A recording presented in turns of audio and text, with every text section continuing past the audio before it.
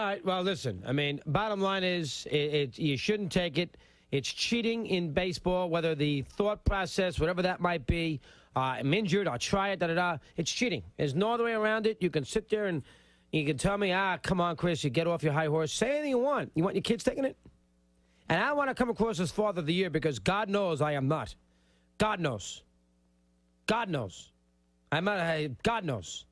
But I would think that if my kid came home from high school 10 years from now or 5 years from now or whatever it might be and said, Dad, by the way, you know, I see that Bonds did this and Brian Roberts did that and Andy Pettit did this and Roger Clemens, by the way, did that. You know what? I'm going to start taking HGH. You can be happy with that?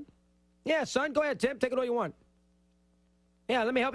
Yeah, stick out your fanny. Let me put it in your buttocks. Yeah, give me the needle. Boom. Hold tight, Tim. Honey, can you get me a little swab? So if there's a little bleed, give me a Band-Aid. Hey, Kira, Timmy just took HGH. Can you get me a Band-Aid? Come on. 232, Sports Radio 66. The Fan, WFAN, New York.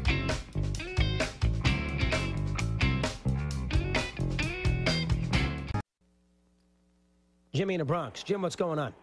Hey, Doc, how you doing? Hello, Jimmy. What do you have, pal? Listen, I was in August. I went out to see the Yankees and the Angels with my daughter. And that Monday, we went to play golf. And Clemens and Pettit, we met up with them. And on the third hole, they came around. They passed us. They were playing with Marty Barrett. They signed our autograph card.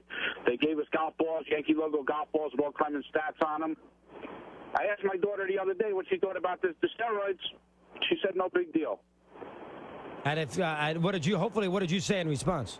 It is no big deal because she's going to forget about it. And most impressionable 14-year-olds, those people are larger than life.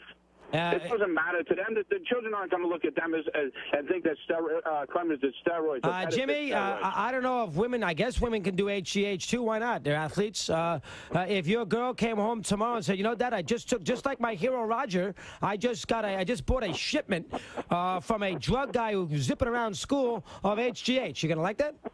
Oh, not at all, but I think it's a different scenario where those guys are ball players who are larger than so it's okay for the ball player to do it as a role model, but if your daughter does it as a problem, how does that work exactly? Who says that they're role models? Because that's the way of the game. You know, my kid wears the Red Sox jerseys every so darn day.